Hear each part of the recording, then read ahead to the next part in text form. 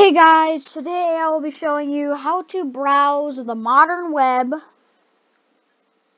on Windows XP Microsoft. Any version, it doesn't matter. I just have 64 loaded here.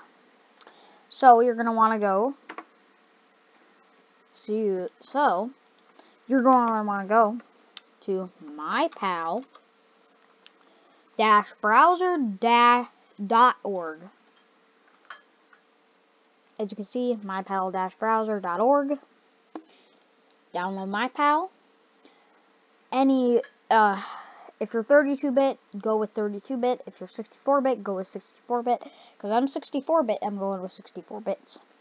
So, I'm going to run it. Run. And you can see it's extracting and downloading. The setup wizard. Do the steps it tells you.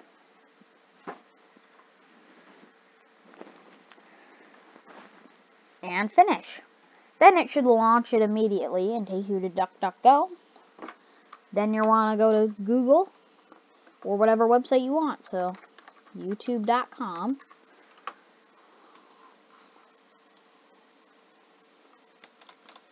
Here we are. We are in YouTube on Windows XP. So, that's it. And see you guys in the next video. Goodbye.